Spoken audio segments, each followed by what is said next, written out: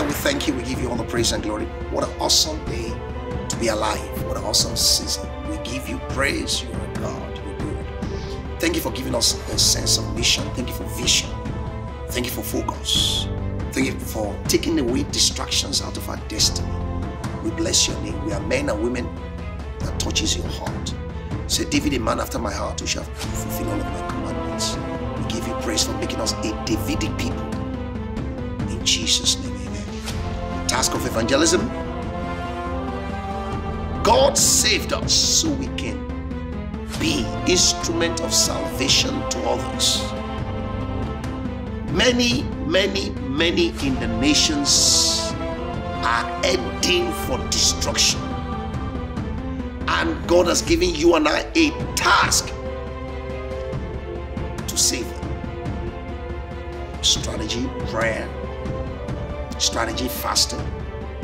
Strategy, going. Strategy, evangelizing. And not just evangelism. We're talking about soul winning. Why? He that winneth soul is wise. 11 and 30 Proverbs. He that winneth soul is wise. Let's flip-flop it. He that does not win soul is unwise, is a fool. So we have a task of soul winning. And when you say soul winning, there's a battle over souls. The mind, the will, the emotions. There's a battle for souls. Satan said, no way. So that's why you will see every church, every individual, every group, every missionary organization that is focused on winning soul, they become someone or an establishment that Satan will hate. Because he has a mission. His days are short. He wants to make sure he's taking a lot of people to hell. So when you hook up to God, because that's the reason why Jesus came in here.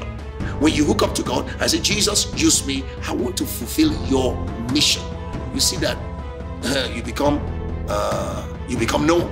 Satan will know you because he knows as long as you exist, as long as you are focused, souls that he wants to take to hell, you're going to be the one to take them to heaven by the Holy Ghost.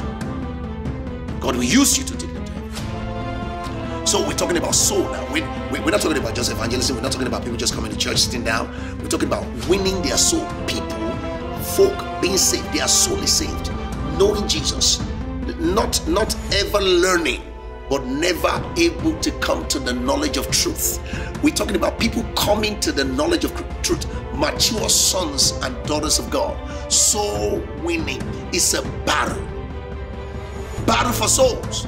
That's why God is calling you and I to this laudable assignment. We got to get involved with all of our life, with all of our being. He called the 12. He called the 70. In Luke chapter 9 verse 1, he gave the 12 power and authority to cast out demons, to heal the sick, to perform miracles. You know why? Because he sent them. He sent them. That's why you too, you need to be loaded with power and authority.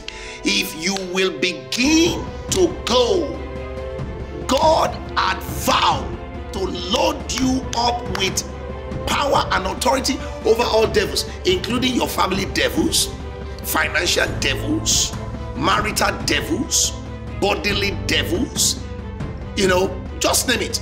All devils mean all devils. But you can't be loaded with power and with authority if you are not sent. Now listen, what's the qualification for this? All your CV all that is needed to be in your CV, your resume, is I am genuinely born again. There's no way you can be a child of God that the zeal of the house of God will not hit you up. Talking about the task of evangelism. In John chapter 2, Jesus was invited to a wedding, including his mother, and he went there with his disciples. And they were there, miracles, and verse 11, this beginning of miracles did Jesus in Cana of Galilee, and he manifested forth his glory, and his disciples believed on him. But shortly after that verse, in verse 12, Jesus entered into the temple. Number one, entering the temple of your body. Ye are the temple of the living God, flushing out all sickness, all disease, all sorrow, all shame, all pain, all fear, all heart attack, all sickness, all disease, all cancer, whatever is in there. But he literally entered the temple and he saw men selling and buying. Oh, Jesus. If Jesus entered our present day temple, when we all come together and refuse to make a temple, or the temple of our body, or the temple of our gathering, are you sure he's not going to meet the same thing? You know what Jesus did? The zeal of the house of the Lord has eaten me up. He made a scourge. He literally made a scourge and beat out all those who were selling in the temple and declared, my house shall be called a house of prayer. So there is a task of praying for the nations, but you have made it a den of thieves and robbers.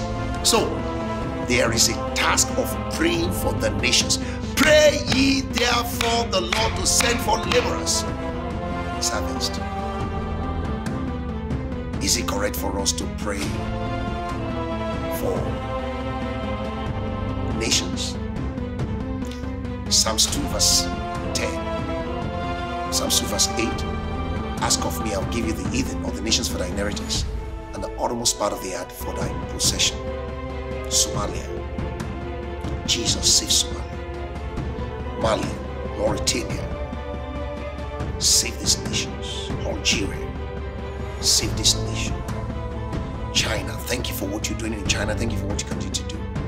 Save this nation. Save Asia, India. Lord Jesus, save this nation. Mongolia, save this nation. Save the nations of the earth. Jesus, we pray. Save the nations of the earth. Save the nations of the earth. Tajikistan, Turkmenistan, Afghanistan, Iran, Iraq, Syria. Jesus, save this nation. Jesus, save this nation. Jesus, save the nations. From there, a burden will rise. From there, a passion to go. From there, you begin to see power and authority manifested in your life, to which if the enemy try to harass or attack, you just crush the enemy and you come back rejoicing. Not that you see miracles, but that your name is written in the Lamb Book of Life. Jesus said, don't rejoice in the fact that demons were subject to you for going on the mission that I sent you, for reaching out to people. I write your name in the Lamb Book of Life. Can I tell you this? Everyone that is saved, your name is written, but it can be blotted out through your own personal choice of unrighteousness or sin. But when you are in the mission for Jesus, when you occupy, when you are busy, I must be by my Father's business. Jesus said, you know one thing, I'm not going to put this name temporary there. I will put this one permanent. James, John, Peter, Bartholomew, Thomas, the doubter. I'm going to put your name there. I'm going to put your name there. Timothy, I'm going to put your name. Rejoice in that your name is written in the book of life. The task of evangelism is for you and is for myself. Let's get busy. Let's get focused. Pray against the distraction and continue to move for Jesus. May God bless you. May God reveal the urgency of the hour to you. May God download you afresh with his power, with his authority. May God take you out of the bunch. Be ye separate, says the Lord. Take you out of the bunch and begin to build you and begin to use you and begin to make you and mold you. Father, we thank you for those who are not yet saved. Pray this prayer. If you want to receive Jesus Christ as your Lord and Savior, pray it. Pray it now. Say, Father, I come before you. Ask for forgiveness of sins. Forgive me, cleanse me. Wash me by your blood, purify my heart. Thank you for cleansing me. Thank you for perfecting everything that concerns me. Take all the glory and honor. worship your majesty in Jesus' name. Amen. It's not by chance that you are watching. Whether you watch, whether you edit, whether you record, whether you hear, whether it's 1 minute, God made it that you listen. Don't let this video be played back on that day against you. Let it be played for you. Either heart and hear, let him hear what the Spirit is saying.